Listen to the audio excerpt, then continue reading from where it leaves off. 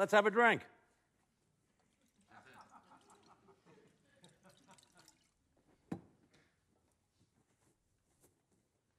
Answer me a question. Don't think about it. Just say the first thing that comes into your head. No cognition. Okay. You ready? Yeah. Who's your favorite painter? Jackson Pollock. Oh. Sorry. No. Let me do it again. No, forget it. Come on. No, it's silly. Come on, ask me again. Who's your favorite painter? Picasso.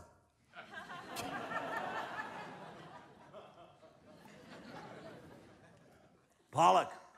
It's always Pollock. Oh, don't get me wrong. He was a great painter. We came up together. I knew him very well. What was he like? You read Nietzsche? What? You ever read Nietzsche, Birth of Tragedy? No. And you call yourself an artist?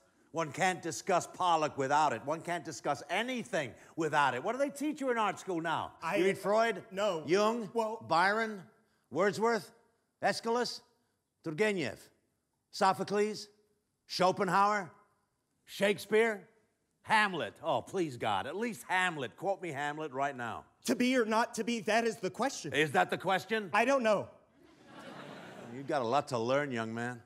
Philosophy, theology, literature, poetry, drama, history, archaeology, anthropology, mythology, music. Come on. These are your tools as much as brush and pigment. You cannot be an artist until you are civilized. You cannot be civilized until you learn. To be civilized is to know where you belong in the continuum of your art and your world. To surmount the past, you must know the past. I thought you weren't my teacher. Oh, and you should be so blessed I talk to you about art.